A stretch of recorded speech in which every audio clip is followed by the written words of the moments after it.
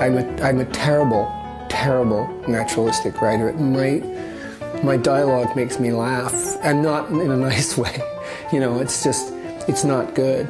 So I stay in the realm of comedy and absurdity because it's where I feel the most comfortable. It's kind of where I live. It's kind of my life. You know, my life isn't really very natural. It's sort of supernatural. No, it's really, really unnatural. I have braces now. Is that awful? I can hardly talk.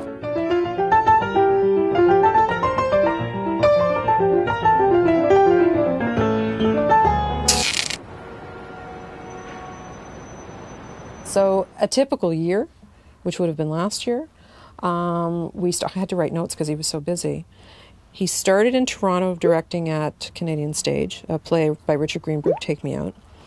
Went directly to Vancouver to direct the premiere of his most recent play of the time, which was a year ago, The Dishwashers.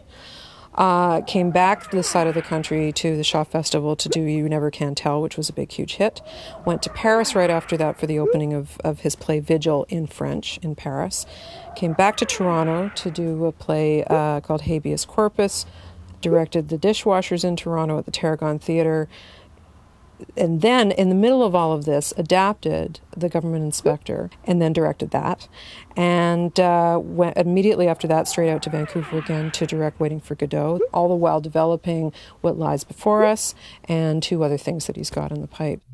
So here I'm trying to write this play about some guys, you know, who were waiting for a captain, the American captain, to come and meet them on this expedition in the middle of the Rockies. So he's never stops, and he's usually multitasking in terms of the writing, and, you know, he and his design partner, Ken, are working on some opera stuff that they'd like to do. It's all very early stages.